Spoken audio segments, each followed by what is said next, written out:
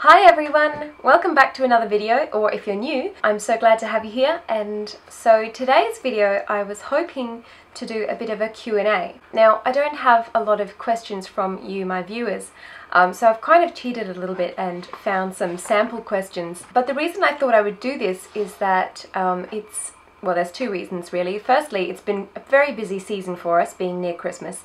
I've not really had the energy to go out of the house much and do sightseeing. We've had a lot of social events on, but I still really wanted to connect with you, and so I just thought I would make a get to know you video because obviously I can do that at home.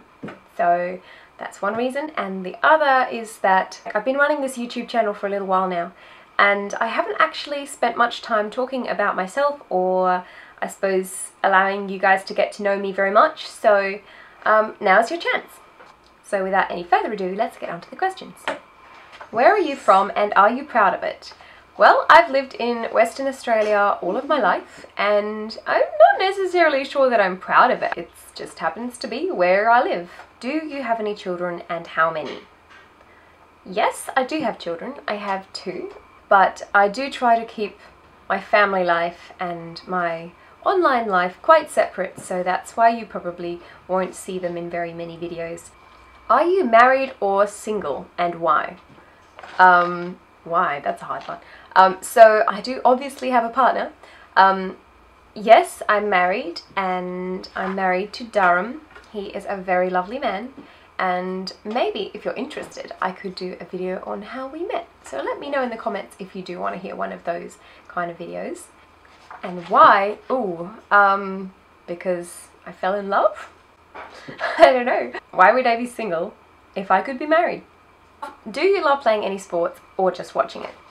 Actually, I probably don't really enjoy either. I feel like I potentially could be good at sport, or I could potentially enjoy it. But growing up, I didn't really have that kind of, I didn't really have those opportunities to get involved in sport. I didn't actually even do PE in school, so I really struggle with the rules of the game. So unfortunately, no sports for me. What is your fondest childhood memory? I can think of a few, so it might be hard to pick just one. I do remember my mum helping me to make furniture for my doll's house when I was little. She was always really busy, but she did particularly set aside the time to help me make some furniture for my doll's house, and it was quite an involved task. So that was a fond memory. I also remember my dad teaching me how to fly a kite, and that was special. I got one for my birthday, and he took me to the park just around the corner and taught me how to fly a kite. So those are two very fond memories. Do you want to have a business? I have run a piano teaching business before, actually. There are downsides to running a small business, but I've learned a fair bit, and I probably would do it again. I would just make some changes in how I set it up and that sort of thing. If you love snakes, which one is your favorite? I do not love snakes. I could tell you a snake story if you want. When I was a kid, I used to live in like a kind of rural setting, and we came across a lot of tiger snakes. And if you're not familiar with tiger snakes, they are very venomous. There was this one day where we'd made like a kind of teepee out of sticks and leaves, and so we were showing a visitor, and so I was like running on ahead, being like, come over here and see what we've made. And my brother had helped me make the teepee, and so he was wanting to show it as well. And there was like this clearing in the grass where we'd made it, and there was a sort of like a thin row of long grasses which separated the teepee area from everywhere else. And I jumped over the row of grasses, and I just stopped short because I suddenly saw there was a tiger snake, and I just spun around, pelted back the other way, and unfortunately I ran straight into my brother, and we're like smack, and he fell over. I didn't even realize because I was too busy getting out of there, but he just fell over and landed like on his stomach in front of the snake, and was like staring at the snake in the face. And poor guy, is such a miracle he didn't get bitten.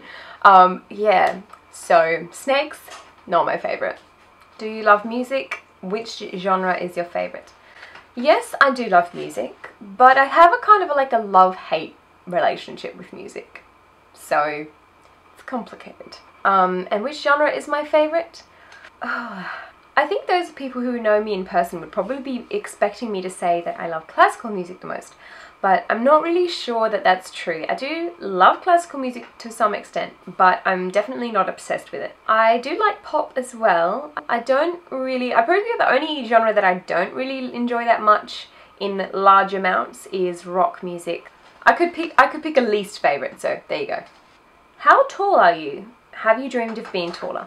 Okay, so I would say I'm average to slightly taller than average. I think last time I measured I would have been about 175 centimeters. And I definitely don't want to be taller because I feel like I'm taller than a lot of people already, and I also wish I could wear high heels a bit more. You know, they're so elegant and so girly, but I'm just already really tall and I'd just be towering above everybody even more. So that's kind of lame. Do you have a fear of anything? If it's not a secret, please tell us what you fear the most. Ooh, I don't think I have any wild phobias. Or maybe I would say bees and wasps. Wasps are bad too. I'm probably more nervous about wasps than I am about bees. Yeah, I just don't like them. Where do you want to travel? Oh, this is a fun one. I did enjoy travelling through England, and I feel like there's so much more to see there than we had time for.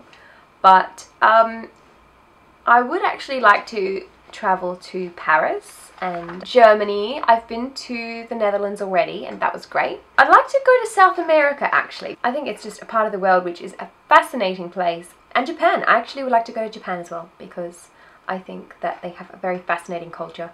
I'm just a little bit worried that I would be like sticking out like a sore thumb, because being a bit taller and being blonde, like, I would not blend in whatsoever.